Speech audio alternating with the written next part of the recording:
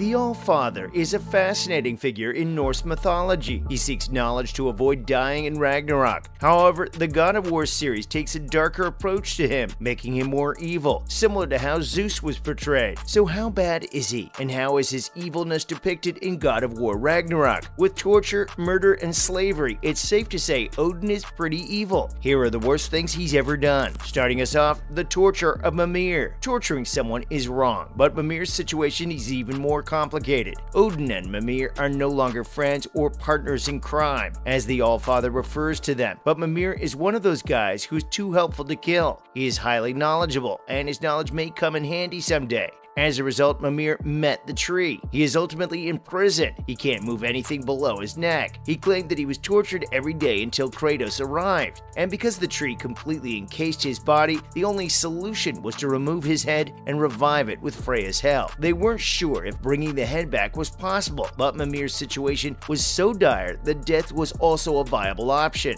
at least better than remaining in the tree. He's only a head now, a prison in and of itself, but he considers it an improvement over the tree and the torture he endured. That was how bad things were, all because of Odin. At number 2, the death of the giants. While Thor could be blamed for this, the giant hunting business began with Odin. He desired the ability to see into the future, which the giants were famous for, so he could learn all about Ragnarok and how to prevent it. And the giants were hesitant to reveal their secrets, especially since they were already aware of the Aesir's threat due to their foresight. A war erupted between these factions, resulting in the near extinction of the giants. The survivors are only Loki, Angerboda, and Jormungandr. The remaining few are only souls. Moving on, Svartalfheim. Odin and Mimir used deception to force the dwarves to submit to the Aesir, thereby gaining control of Svartalfheim. The reasons for this were more technical. Dwarves were masters of the craft, making them powerful allies, and their lands possessed unique resources. Taking over Svartalfheim ensured that all of these resources and labor would be in Odin's favor, rather than the Vanir gods, who had numerous reasons to dislike Odin. This is why Mimir is so intent on liberating as much of Svartalfheim as possible, though part of it stems from his guilt. There were rebellions to free the dwarves, but they were unsuccessful. Whatever the case,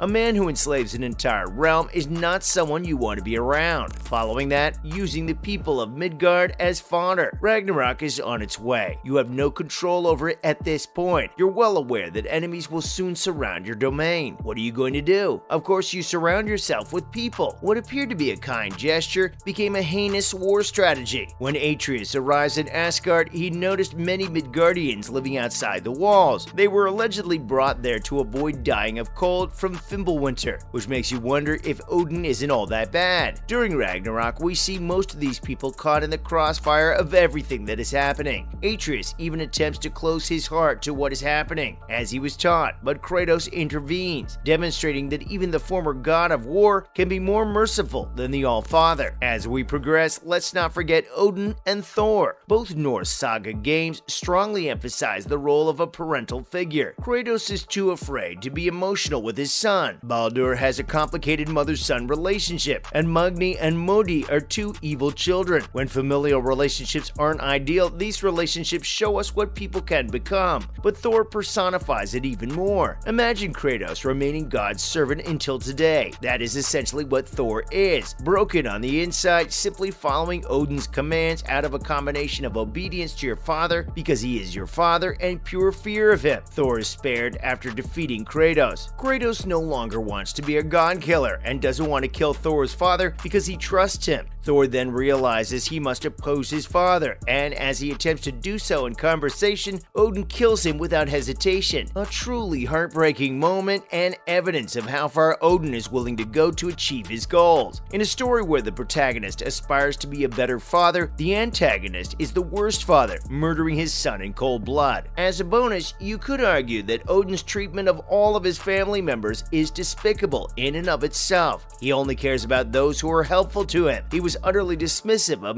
Agni and Modi's deaths because they were useless, and he killed Thor when he realized he would no longer follow him. Last on our list, we have everything he did to Freya. This entry is so bad that it could be on its own list. Starting a war against her people is reason enough not to like someone, but then she was forced to marry Odin to bring peace between the Aesir and the Vanir. Everything worked well at first, but it didn't last. He manipulated her into learning Vanir's magic, and he became a despicable figure when he couldn't fool her anymore. Because Odin used an alleged cure for his curse as a manipulation device, their son Baldur essentially became his puppet. The Allfather then banished Freya to Midgard, using a series of spells to ensure she couldn't leave the realm or harm any other creature, rendering her defenseless and reliant on others for protection. Fortunately, she could avoid these spells, but removing her from her home, whose people believed she had abandoned them for the Aesir, only made matters worse for her and the Vanir. Do you remember the deadly Valkyries? Odin did this out of spite for Freya, another heinous act to enrage our goddess. Moving on, both the MCU and Marvel Comics, Gorr have killed more gods than Kratos. Gorr in the MCU has a different backstory than Gorr in the comics, giving Kratos a better fighting chance, but both Gorrs have an implied kill count that is orders of magnitude higher than Kratos's. Zeus's appearance for Valkyrie to use his thunderbolt against Gorr informs viewers that Gorr has interacted with the same Greek gods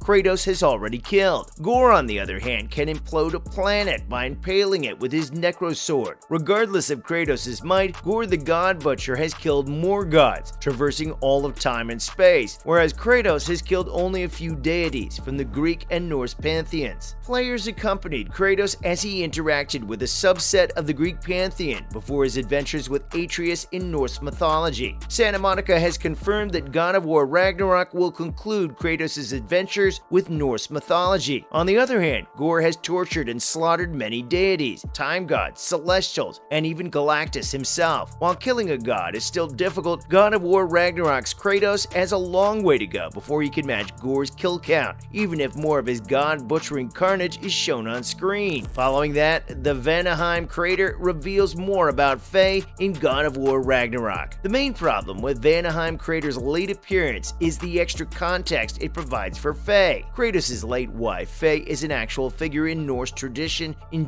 God Ragnarok, but Kratos himself does not appear in real mythology. She is arguably the driving force behind both recent God games, as it was her intention for Kratos and Atreus to travel together following her death. The story of Ragnarok reveals how deep Faye's plans go, but the specific nature of her character isn't discussed. However, while investigating the Vanaheim crater, Kratos comes across the souls of many Vanaheim residents who were killed when the crater was formed. According to their stories, the crater and its iconic frozen lightning bolt were created in an epic battle between Faye and Thor. Thor's story is one of tragedy and loss in God of War Ragnarok, and it is no different here. The power of their duel wreaked havoc on Vanaheim, even though neither warrior could be considered the victor once the dust settled. These stories are significant because they cast Faye in a very different light than the main story. Faye is witty and fiery in flashbacks with Kratos, but also clearly kind, loving, and empathetic. The Vanaheim crater revealed that she was also an incredible warrior, as only one other character can compete with Thor in a head-to-head fight: Kratos himself. Faye's challenge to Thor demonstrates how far she was willing to go to break free from Odin's control in God Ragnarok. Finally, Tony Soprano fits well in the world of God of War. Eli handled B.Wav's recent edit of Tony Soprano in God of War 2018 is just the latest of their attempts to incorporate popular characters from movies and television into video games, as they have previously done with Mr. Bean in Cyberpunk 2077 and Austin Powers in Mass Effect. In the meantime, modders have reimagined Kratos as Rick Sanchez from Rick and Morty, Homer Simpson, and even God of War director Cory Barlog. Viewers praised Eli's handle B.Wav in the comments section of their latest video, praising how seamlessly Tony Soprano's footage was edited into scenes from God of War, and the overall novel concept of inserting the New Jersey crime boss into the cold and barren land of Midgard. Tony looks right at home among God of War's snow-covered forest and brutal action, and and his interactions with other characters feel natural, thanks to the clips chosen. Now that God of War Ragnarok has been out for a while and has become one of the fastest-selling PlayStation games of all time, there will almost certainly be plenty more fun, fan-made crossovers with other games, TV shows, and movies in the future. Meanwhile, it appears that Tony Soprano may be plotting a mob war with Odin and the gods of Asgard, which could lead to the world's end. What are your thoughts on our video as the video concludes? Is there anything we missed on Odin's worst things? Please tell us in the comments section. Make sure to hit the like and subscribe buttons on your way out. Until next time.